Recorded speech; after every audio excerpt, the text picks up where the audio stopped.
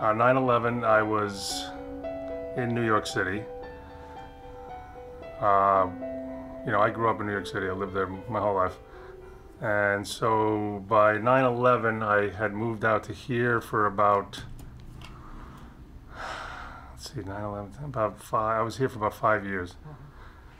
So the night before, on 9/10, the cast of Raymond flew into New York City. We were about to do a 1-week press junket because our show had just syndicated.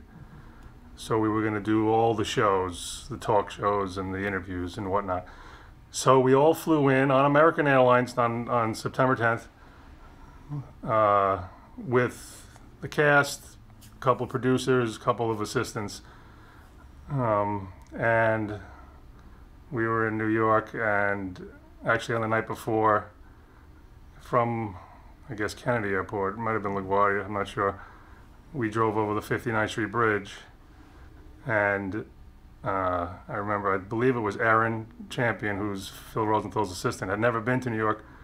One of them, I forget, and we saw the Twin Towers from the 59th Street Bridge. We pointed them out because they had never been there.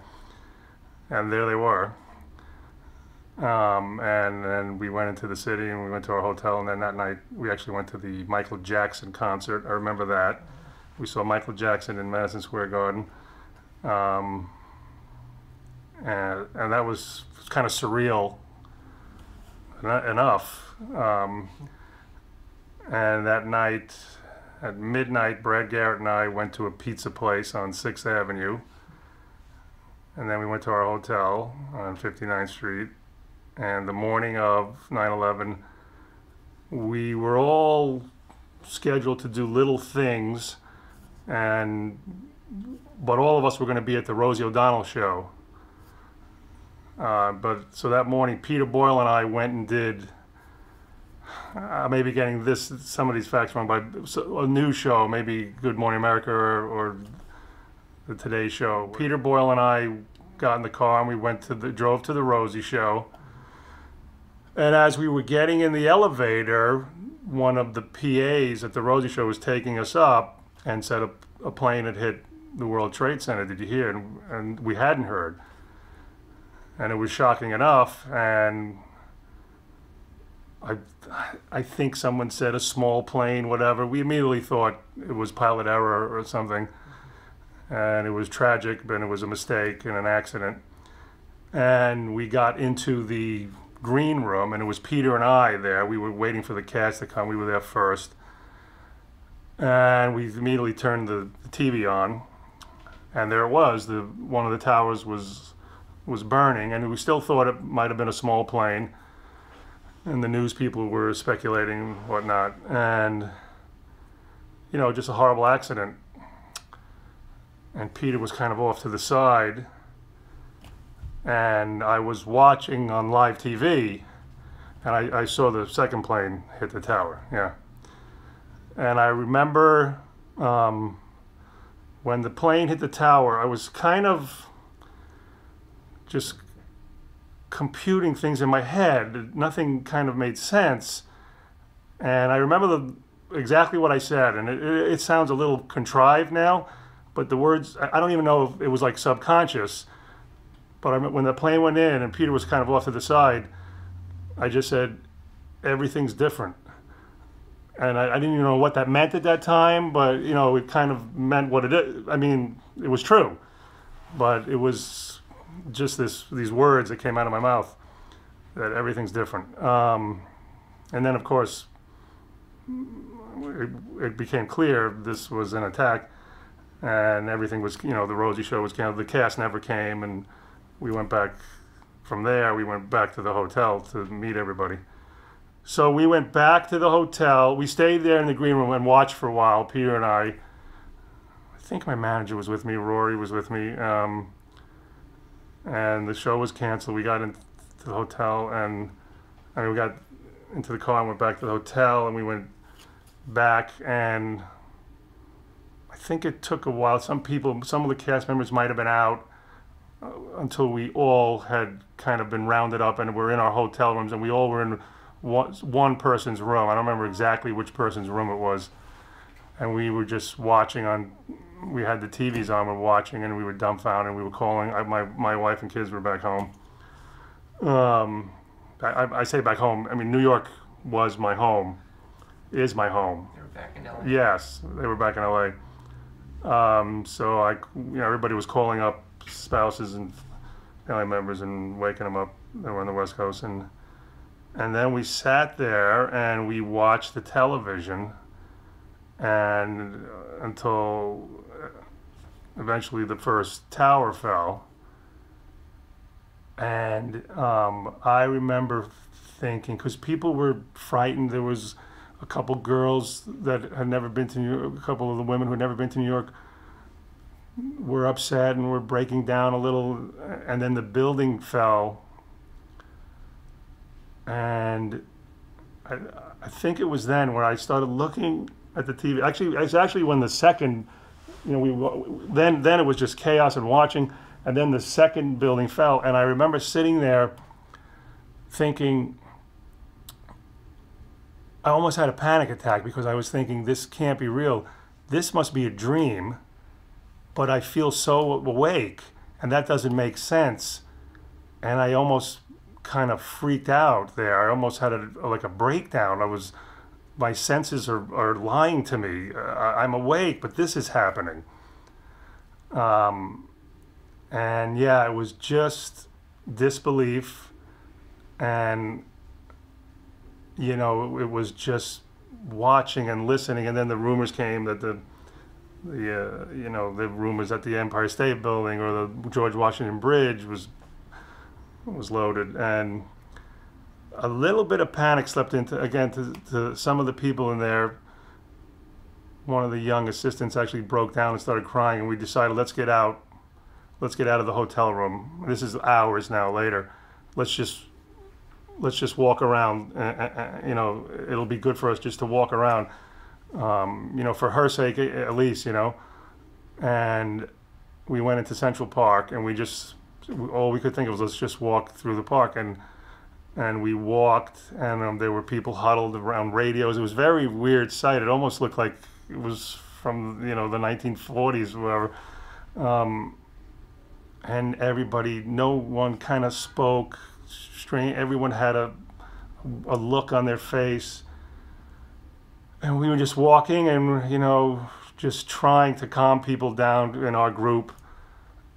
And again, this is hours later, and then we saw a gentleman walking towards us who was just covered in soot from head to toe. He looked like a dust cloud, with a briefcase, in a suit and tie. You just barely make out the suit and tie, and his face was covered. And we just stopped him and said, where were you? And he said he was kind of like on the block or a block away when the building fell, and he got under a car, and he just got swallowed with the debris, the dust and the debris. And he just stayed there for a while till it settled, and he couldn't really see. And he just told us a story of how he wasn't in the building. He didn't work in the building. He was just, I guess he worked in an adjoining building or whatever, and he was just caught there. And he didn't know what to do. He lived in Staten Island. He obviously couldn't get over there. Everything, all the crossways and the roadways were closed. And his wife was in Staten Island, and he was just walking aimlessly.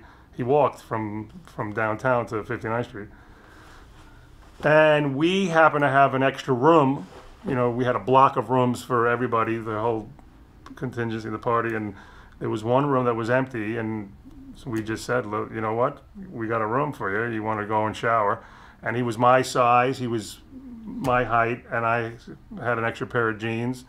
I gave him a pair of jeans and a t-shirt, and he stayed with us. We went out to eat that night to get something to eat, and he stayed with us, and we took in this guy who was, kind of at ground zero. And the next morning, that's it. He left. We parted ways. But it was something, at least. My whole thing is, I'm a New Yorker, and I lived there my whole life, and then I moved to LA for my job, and I was there. And to come in the night before this, to me, it's a odd coincidence, but I felt, you know, there was more to it. I was happy to be in New York when this happened. It felt like it's as if like a family member is hurt or in pain, and even if you can't do anything, you just want your presence there, just to absorb it with them. So it just felt right that I was there. And my brother was a police officer who retired about a year and a half before 9/11. So I mean, thank God he's, or who knows if he's down there. And he went down. He volunteered the next day for the cleanup. And you know, there are a couple people that I knew that lost their life there. I can mention them? Sure. Yeah. There's a family that I grew up with, the Hoffmans, and I grew up in Forest Hills, Queens, and they had 12 kids in their family. So I was friends with a lot of them, and I was closer friends with the guy my age, and he had twin brothers, Stephen and Greg, and Stephen worked for Cantor Fitzgerald, and he lost his life. And the girl I grew up with across the street from me, she married a fireman, Bobby King, and he lost his life. So it was very, I mean, it was personal for everybody, but it just, it happened in a place that I love and where my family is, yeah. After a couple days, you know, we couldn't get home the next day, and I think it was the second day after, they arranged to fly us back home on a Citation 10, I guess, small plane, and it would have to stop off in Denver and whatnot. And Brad Garrett and I were kind of a little bit creeped out about the whole idea of flying again even. And we decided, why wait till the next day? I think the plane was, no, I think we left on the same day actually. Said, why not, let's just drive home. And he had two cousins with him that were in town also. So we said, why don't we just get a driver to take us? And then we thought of, why not just get a bus, like a Rockstar bus or something. You know, I mean, not a bus, you know, not a school bus, but like a bus with a bathroom and a couch and whatnot. Not a Partridge Family bus. Yeah, and a TV. And we got in a bus, and you know, made some phone calls, and they found a pretty cool bus, and there were two drivers there, and we started driving home. And another, you know, there were many surreal moments, but one of them was driving, I think we were on the, before we went through Brooklyn, I think. So we were going into the Brooklyn Tunnel, and we were past, you know, where the World Trade was. This is 2 days later, and smoke still coming up, yeah. And we were heading out, and we thought, okay, this is good. Well, let's go home. You know, our families are home. They're kind of, everyone's kind of out of sorts. You know, my kids were little. My daughter was about, she was 8. No, she was 9 then, 10 then. And I had twin boys who were 7. And I said, let's get home to them. And we started driving. And it was kind of, okay, this is a good move until you reach Pennsylvania, maybe. And then we went through Tennessee. We got to Tennessee, and I was looking on the map, and I'm like, Tennessee is still like here, and our home is here. And we stopped at a hotel, and we decided, let's just drive. Let's just get in a car and drive, because the bus was this driver, that driver. We have to stop, and it was big, and we didn't know where to. It was like empty with a couch, and let's get in our own car and drive. And we rented a car, and we said goodbye to the bus drivers, and we started driving through Tennessee. I don't know if you ever drove to Tennessee, but you start here. By the time you're halfway through, you've spent the whole day almost. We got to the end of Tennessee. It was like 9 hours later, whatever, 8 hours later, said, this is never going to work. And we said, let's just see. By the next day, the airwaves are open and it's easy. And we were actually talking to Patty. We were calling them. They said, we're in Denver now. We're on our way home. You know, we were kind of regretting the decision we made. But we stopped at a casino in Mississippi. You know, we were where, I think it was where Mississippi, Arkansas, and Tennessee all kind of intersect. And we stopped at a casino in Mississippi and spent the night. And the next day, we chartered a plane from Arkansas, from Little Rock, Arkansas, and we got home from there. We got home that following day, a day after everybody else got home. But I won $100 in Mississippi, so it was a crazy experience, you know. Amazing. And I got home and I took my kids to church, I think, the next day. And it was really, you know, because when you're there, you're kind of you're wrapped up in everything that's going on in the moment. And it's when you step back a little where things hit you. And it was at church there when, before the church ended, they all sang God Bless America. And it just all kind of came piling down on me. And it was, you know, as corny as those words were, everything is different. It felt that way. Yeah. It felt like everything was different. It felt like, you know, when you, if you're ever like, or if you have a friend or somebody who's been the victim of something, a carjack or a car robbery or they're always a little overprotective or looking over the shoulder. It just felt like that. It felt like the nation had been a victim of this crime and just would kind of be a little looking over their shoulder, you know, for as long as they needed to, yeah. Yeah, well, we were debating whether to go. We were the following Friday, I believe, was when we were going to film in front of a live audience. And, you know, it seems like a cliche to say, hey, you know, the nation needs something to help, to a release of some kind. But it was true. You know, the talk show guys did it the best. I mean, they got out there and they spoke what they felt, you know, and everybody, you know, felt, you know, they united kind of everybody with their sentiment about the event and the emotion, and then that allowed them then to, okay, let's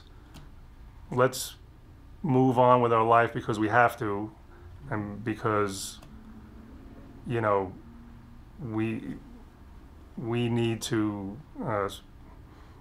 live and not let this defeat us, you know. And laughter, it is, you know, in times of tragedy, sometimes it is a great release. You know, the audience was very receptive that night. They kind of, as a whole, they just wanted to, you know, it was this sense of a community. You know, they were laughing as a whole, you know, together, and nobody was feeling like it was out of place. They were feeling, you know, there's going to be a lot of thinking, a lot of sorrow, and a lot of hurt, and a lot of pain. So let's, for this moment, try to release some of this, you know, and get some strength back. It wasn't a matter of choosing whether to incorporate for us, that decision never had to come up because our show wasn't about that anyway. We were never topical it was our show, you know, we tried to be timeless and just be about the American family, yeah. So that wasn't a decision for us. That was more of a decision for the talk show guys and the Saturday Night Live guys. You know, yeah, we didn't even have to consider that. Our thought was, can we do a show next week? You know, is the audience ready to do a show? Do they want to laugh? And you know, I think it was a good decision to get out there and just bring some relief to the people, you know. I agree. Yeah. I agree. Was it hard for you guys to go on and do that? Yeah, it was. You know, we addressed it. I came out and talked before every show. I just said hello to the audience.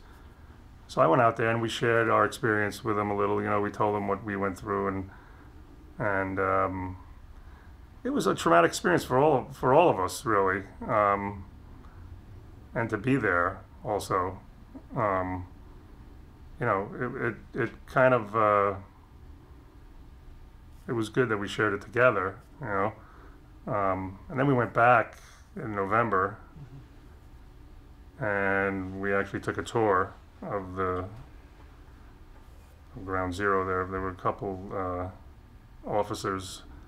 police officers who took us around, and that was also very inspiring to see these guys, you know, for the cleanup. And I remember specifically one sergeant, and I forgot his name, but I remember asking him.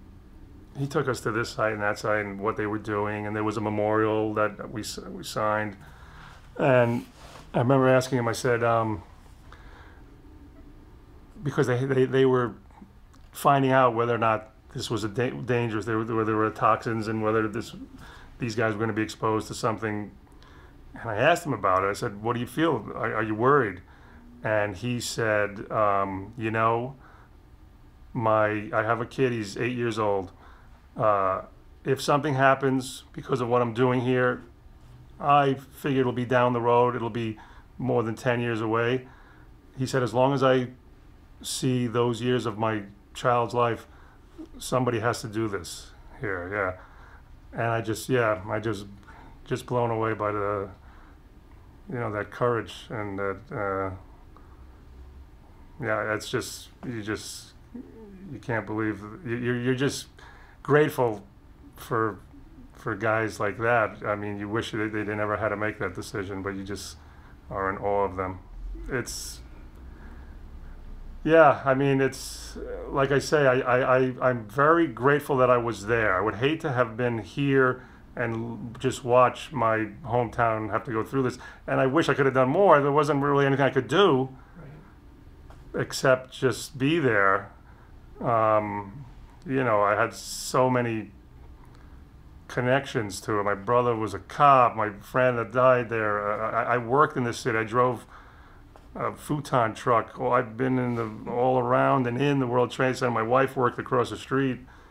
Not at the time, but one time. I did comedy in the plaza of the World Trade Center, outdoors. Yeah, when I was doing stand-up and just getting up wherever they would put you up. They had once a week, they had a little comedy thing outdoors on a platform. Yeah, it wasn't the best setup for a comedian, but I mean, they are in between the. I have this picture of my daughter, and I believe it's at the Empire State Building Observatory, and in the background is the World Trade Center, and that's on my desk now. Because it's such a weird juxtaposition, you know, her innocence, and this image of something that, you know, this atrocity that happened. But yeah, but you know, it's good to remember all the people that died and the people that worked so hard to get us back on our feet. And I remember John Stewart, and his monologue about seeing the Statue of Liberty now. Like he used to, from his window, he used to see these twin towers, and they took it down, and now he sees the Statue of Liberty. And yeah, I mean, those guys had a tough job getting out there. And Letterman, of course, was very eloquent, I know, and Leno. They all did, but I think it was good. I think they had to do it. I think shutting down, and all wouldn't have done any good for us, you know. Well, you always use humor as your release, as your defense, and you know, that night when we went to dinners with this new friend that we found, he actually, you know, because Brad's there and we're there, and we're trying to And again, the assistants and the PAs are there, and everybody's away from home, and they're all they're filled with anxiety anyway. So we are trying to make it easier for them and try to get them to smile and chuckle. Right, right. And Brad is very good at that, Brad Garrett. It's always good to have Brad Garrett there. And then the gentleman that we were helping actually had one of the best lines, and he said, you know, people are going to believe that I was at the World Trade Center, but no one's going to believe that I had dinner with the cast of Raymond. Yeah. Very funny. That is fun. I hate to say anything light because I don't want to seem disrespectful. It's the same at a like you mentioned, a funeral. Those are sometimes the where they laugh the most because they're all in this mood and they're just it's all bottled, and when you tell, all you need is a small crack and it just comes flooding out, you know, the laughter. Yeah. And yeah, that was kind of similar to after 9/11. I mean, I guess SNL was right after that, and Rudy Giuliani was on, and Lorne Michaels says, "Do you think it's okay to be funny?" And Rudy Giuliani said, "Well, why start now?"